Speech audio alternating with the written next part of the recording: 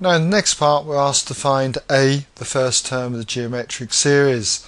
And so to do that, what we've already established is that r equals 2, and if I substitute r equals 2 then into either equation 1 or 2, I should be able to find out what a is.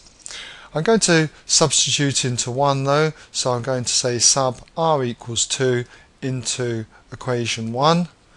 Doing that gives a times 2 cubed. A times 2 cubed equals 10.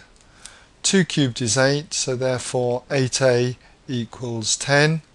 Divide both sides by 8, a equals 10 over 8, or if you reduce that down to a simpler fraction, you've got a equals 5 over 4, or if you want to use a decimal, 1.25 is the exact value of a.